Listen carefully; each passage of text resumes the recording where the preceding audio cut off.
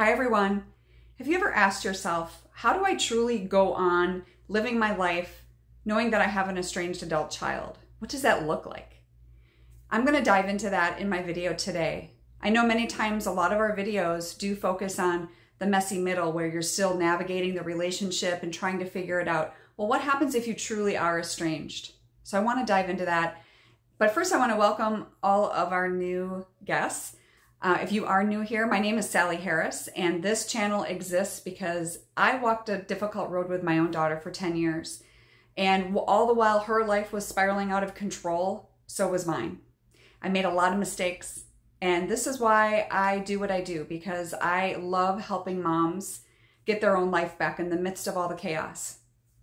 So let's dive into this. You know, there are 4 things that I want to mention to you regarding having an estranged adult child. And the first one is knowing that your own story, as I'm sure if any of you have made comments here on the YouTube channel, or maybe you've joined my Facebook group, you're going to see that you have some similarities with other moms, but you're also going to see that every story is uniquely different. Like there are no 2 families that are exactly the same of what's going on. So I just want you to know that your story is unique, okay? And so are you, right? And so number 2 is I want you to know that the biggest thing that you can do, and honestly the best gift you can give your child, is to refocus on you. You as a human being, not just as a mom, right? Really taking a look at your own life, and maybe that means, you know, making some changes. Maybe that means really, you know, looking in the mirror, and I did a video on that a couple weeks ago about how moms, sometimes we have to look in the mirror and say, okay, what do I need to change? It's really easy for us to say, my son and my daughter, they need to do X, Y, Z. But what about us? So for us to be the best versions of ourselves, sometimes that happens. We need to look and refocus on ourselves, take a look in the mirror and see what needs to be worked on. Next is setting the example. You know, when I quit drinking, for those of you that don't know, so I did become very addicted to alcohol during this difficult road that I was on. And it was a personal choice, right? It was my choice that I started drinking heavily. And I really isolated myself. I made a lot of mistakes. And I was blessed enough to be able to, I have 6 years of sobriety. But really when I quit drinking, and a lot of weight loss came with that, I was making better food choices, all of that, those things kind of trickled over, I believe, into my daughter maybe looking at me a little bit differently, like, wow, mom's really getting her act together, right?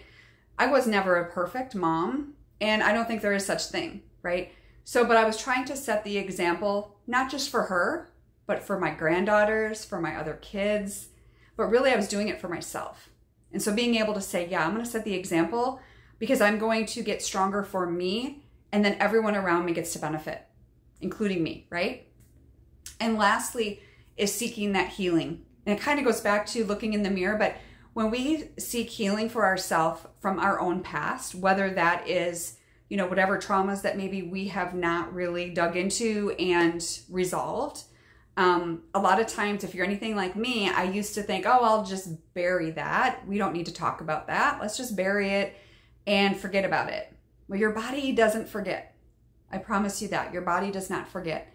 And, you know, I ended up with a lot of, obviously, emotional pain, but physical illness and physical pain, sciatica, back pain, all of these things, because my emotions, I was not letting them out. And so once I was able to seek that healing, trauma therapy, and a lot of, you know, just mind and body work, and spiritually. I'm a Christian, and my relationship with God just strengthened.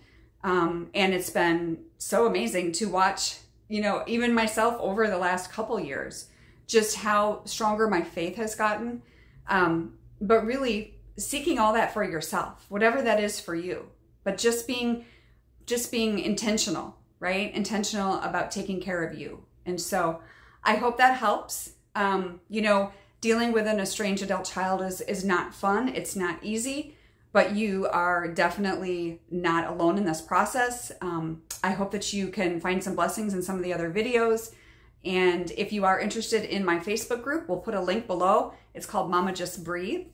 And we just started this not that long ago, and we have over 200 people now, I believe, in the group. And so that is exciting. And so it's just a lot of support. And so if you're interested in that, we'd love to have you. You just have to answer a few questions and agree to the terms, and you will be invited in. And so we look forward to seeing you there. And if not, we look forward to seeing you here on YouTube on another video.